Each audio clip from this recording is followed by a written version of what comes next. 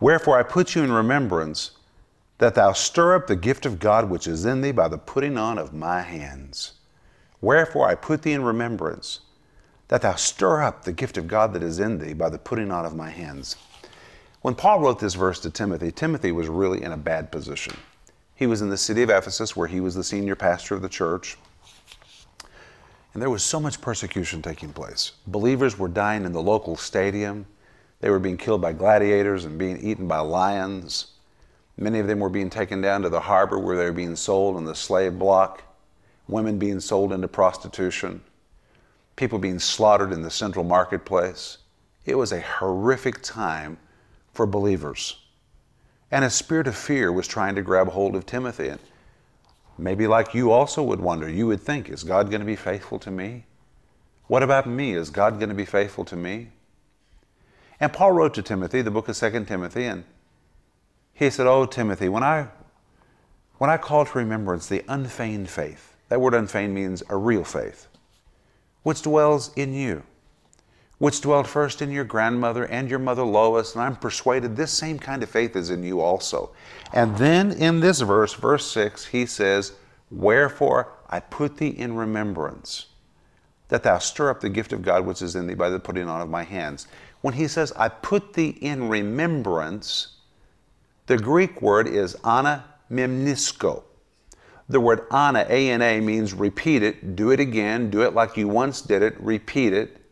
The word mimnisko means to recall something or to remember something, and when you put the two words together, it means to remember again. And in fact, it can mean to regather memories or to recollect. You know, sometimes people say, oh, I have a recollection of that. That's what the word means. I'm putting you in remembrance of these things. I'm helping you regather the memory of how God was faithful to your mother and your grandmother. I'm helping you recollect how God was faithful to you, to your whole family. God's faithfulness is a part of your family history.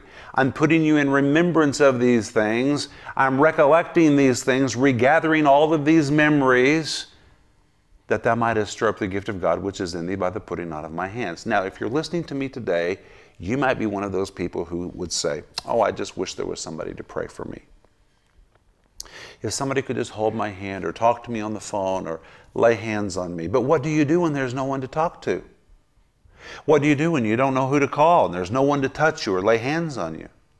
Paul's telling us we need to hit the rewind button. When we're looking at the future and the future looks bleak, we need to put everything on pause and we need to remember.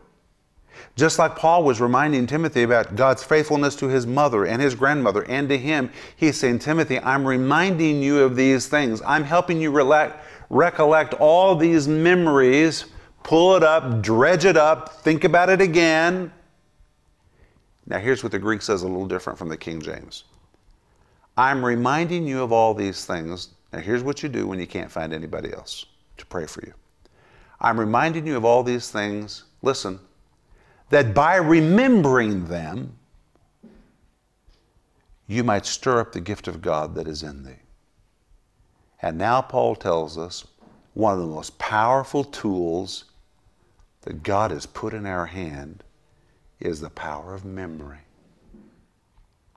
You see, when you look at your future and you think you have new hope, you've just got a bad memory.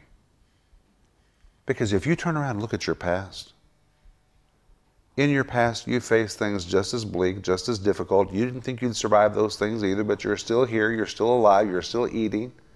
Most of you could probably stand to lose a little weight. You've been pretty blessed, by the way. God's been really good. We can even see it on your bones. And now you're looking at the future, despairing, wondering if God's going to be faithful to you. Hey, you need to hit the rewind button. You need to go back and walk through every time in the past that God's already delivered you, already saved you, already financially answered your prayers, rescued you, healed your body, restored your marriage, brought your kids back home, got you another job. I mean, you thought it was impossible, but through every single situation you have survived and you're all right. And rather than just focus on what's in front of you, which would terrify you, you need to stop and remember. Like Paul said, I'm reminding you of all these things that by your remembering them, remembering how God saved you, remembering how God freed you, remembering how He helped you, by remembering them, you might stir up the gift of God that is in you. By the time you walk past all those past memories and remember everything that God did good for you in the past, by the time that you get up to the present and look at that mountain that's in front of you right now, that mountain will get smaller and smaller and smaller. Your faith will be stirred up that you'll look at that mountain and you say, you're going to move just like every other mountain moved. That's the power of memory. I'm reminding you of all these things that by remembering them, you might stir up the gift of God that is in you. Take a little time today to remember. When I was a kid in the Baptist church, we sang a song, and I sang it with all my heart. Count your blessings, name them one by one. Count your blessings, see what God has done. Count your blessings, name them one by one. Count your many blessings, see what God has done. Maybe that's what you need to do. Your fear will melt. Your hesitation will melt. And you'll be stirred up to face the future. It's been great to be with you today.